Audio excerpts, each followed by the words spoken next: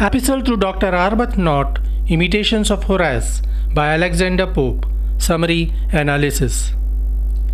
Hello and welcome to the discourse. John Arbuthnot was a close friend of Alexander Pope, Jonathan Swift, John Gay, and other Augustan satirists of the Enlightenment age. Together they made the famous Marcus Scriblerus Club and often wrote critical satires against the corruption and other ills of the court and society. In 1733, Alexander Pope began writing Imitations of Horace, which was a collection of satirical poems written in the style of classical poet Horace. Rather than being a mere translation, it was a modification of Horace's poems in which Pope used contemporary references of his time and attacked the high and mighty of the society, including King George II of Great Britain and Prime Minister Robert Walpole. Originally, Horace wrote the poem to satirize the rule of King Augustus. King Augustus was criticized because he questioned the usefulness of poets. Pope criticized King George II in his imitation, though there hardly was any comparison between Augustus and King George II. While Augustus was a mighty ruler with exceptional qualities of leadership, integrity, sagacity, and intelligence, George II was a feeble figure with little control over the reign. Queen Caroline actually controlled the whole royal power. George II was born in Hanover, Germany, and he hardly had any touch with British culture, nor did he show any interest in learning the tradition of Great Britain. He became close to Robert Walpole, who was notoriously famous for large-scale corruption in royal dealings. Thus, these two became the major target of Pope's satirical poems. Horace's patron for his satires was Maecenas, while Bolingbro supported and inspired Pope to write his imitation. Maecenas offered the Sabine farm to Horace, where he could write without interruption, while Pope's Sabine farm became the Twickenham. Epistle to Dr. Arbuthnot. In 1734, Dr. Arbuthnot, who was the royal physician of Queen Anne, wrote a letter to Pope in which he informed that he is suffering from a lethal illness. Arbuthnot expressed his concerns for the safety of Alexander Pope, who had become quite infamous because of his continuous satirical works in which he openly named and criticized many people of power. Pope was grateful for Arbuthnot's concerns, and he was very sad about his ill health. Thus he decided to write an epistle as an answer to his letter. Pope was attacked and criticized by other authors in the meanest ways possible. He suffered from pot disease, a kind of tuberculosis of the spine that rendered him stunted growth and a severe hunchback. Those who couldn't find a mistake in his writings often drew caricatures of him in bad light, attacking his physical inabilities. In the Epistle to the Arbuthnot, Pope attacks the critics and writers, attacking his literary works while he defends his style of satirical writing. Pope explains his character in this letter, courageously expresses that he is not afraid of his opponents, though he is worried about those who pretend to be his friends. In Epistle to Dr. Arbuthnot, Pope explains his life, motives, and reasons for being a satirical poet. In a way, it is a poem concerning Pope's self-justification and self-realization. He not only criticizes his detractors, but also criticizes himself while praising Joseph Addison as a genius and good writer. He sketches himself as an envious and malicious monster whose satire springs from a being devoid of all natural affections and lacking a heart. He criticizes many detractors including Sporus, John Harvey, Colisiber, Harley Bavius, Bishop, Phillips, and Sappho. Initially, Pope wrote it as a simple letter, but then he converted it into a dialogue between him and Arbuthnot.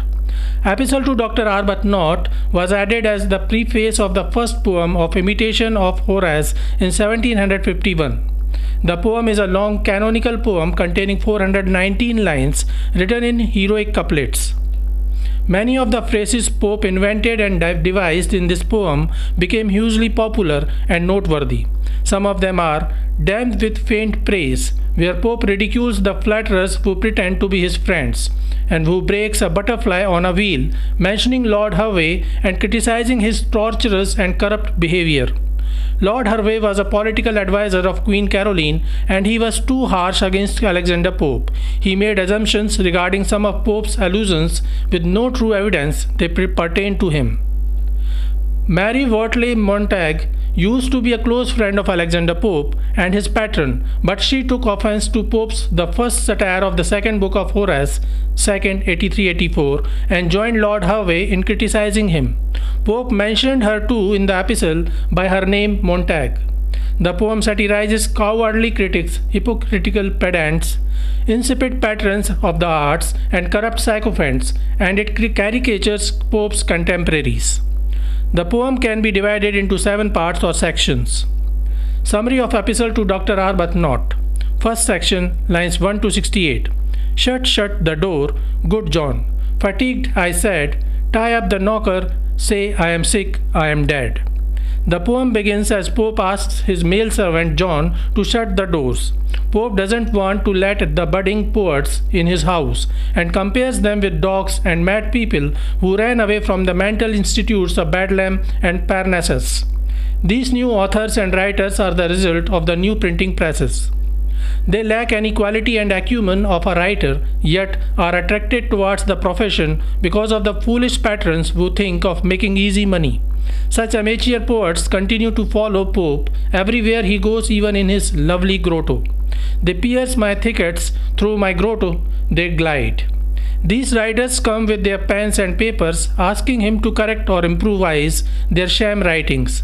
Some of them try to bribe and cajole Pope to correct their writing. Some others would try to coerce and threaten him or blackmail him so that he may amend their write-ups and their drama or poem may succeed and become famous. However, Pope is not afraid of anything and he denies helping them. Rather, he offers them sane advice, that of Horace, and asks them to wait for 9 years before publishing a poem. None of them agrees with him, so he now wants John to shut the door. Second section, lines 69 to 124.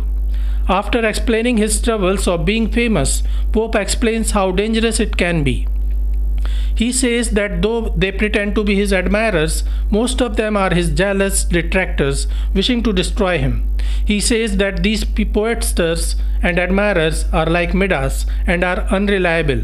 He then criticizes such poets who used to be his admirers and then joined the gang of dunces. He ridicules Reverend Lawrence Eusden, poet and clergyman, whose drunkenness while serving as poet laureate became legendary. James Moore Smythe, who adapted some of Pope's work into poorly written drama and joined the dunces in their attacks. Edmund Curll, who published unauthorized work by others as well as notorious literature, and Bernard Lintert, a publisher of most of Pope's early writing. And has not Coley still his lord, and Hoare, his butchers Henley, his Freemasons Moore? Does not one table Bavius still admit, still to one Bishop Phillips seem a wit? Still Sappho hold, for God's sake you will offend, no names be calm, learn prudence of a friend. He then criticizes a few popular poets using their names, including Coley, Henley, Pavius, Bishop Phillips, and Sappho. Coley Cibber was the current poet laureate of Britain, while Henley was a politician and public orator. Bavius was a poet who attacked and criticized the works of Virgil and Ovid. He criticized Alexander Pope's works too. Then Dr. Arbuthnot interrupts him and warns him not to use any names. He ridicules Pope and says that he too satirizes these people, and though he is twice taller than Pope, he never uses any name. Dr. Arbuthnot advises Pope to learn prudence from him. Pope says that he would prefer to be brave and he is not afraid of taking names. Pope then further complains about the budding amateur writers who would often come to him with requests to amend their dramas and poems that have been rejected by the theatres and production companies. They will try to flatter him and say that his nose is longer than Ovid's nose and he is better than Hercules or Alexander the Great. Pope says that he knows he is a pretty ordinary man and doesn't fall into the trap. Section 3rd, lines 125 to 146. In this section, Pope expresses how and why he became a satirical poet. He mentions that he was not good with numbers, mathematics, but when he tried numbers, poetic meters naturally came to him. I lisped in numbers, for the numbers came. He says that poetry came naturally to him by instinct. Nobody asked him to write poetry, but he did it by himself. He writes because his friends like Swift, Granville, Congreve, John Gray, and William Wallace enjoyed reading his poetry. Dr. Arbuthnot questions him why he publishes his poetry if it is written for his close friends. Pope answers that his close friends push him to publish his work. Swift, Congreve, and John Dryden himself convinced him to publish his poems because they liked them and wishes the general audience to cherish his work. So Pope published them. Section 4th, lines 147 to 260. Pope attacks critics in this section and says that during the initial days of his career, he used to write descriptive poetry with no sense in it. His poetry was insipid and meaningless, just like that of Lord Hervey. During those early days, he used to listen to the critics and was very concerned about their advice. But then he noticed that the critics, whose advice he meekly attempted to follow, had never written a word of poetry themselves. How then could they claim to evaluate John Milton and Shakespeare, much less the work of Alexander Pope and his contemporaries? He satirizes Ambrose Phillips and declares him to be a plagiarist who copies works from the Greek literature to earn money. He says that if Ambrose is forced to write original works only, he would fail to write any more than 8 lines in an year. Then he praises Joseph Addison and says that he learned a lot from Joseph Addison, who is a genius writer and essayist. He says that Addison's defect is that he wants to dominate the literary world. He thinks that he is the greatest of all writers. Pope calls him a coward because while he criticizes and ridicules other writers fiercely, he is afraid of being attacked by other writers himself. Cursed be the verse, how well sober it flow, that tends to make one worthy man my foe. 183-184.